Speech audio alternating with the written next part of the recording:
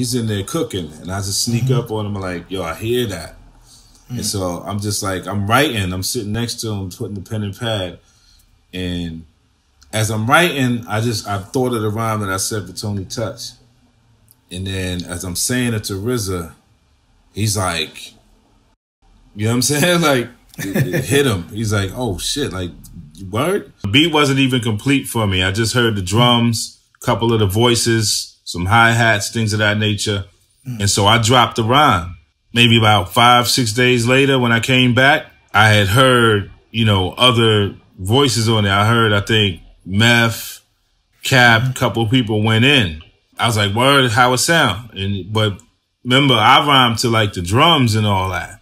So when I heard it full blast with the other vocals on it too, and the horns, flutes, and everything he got, bro, it was crazy. I heard it loud, like full blast. Like I was like, this is different.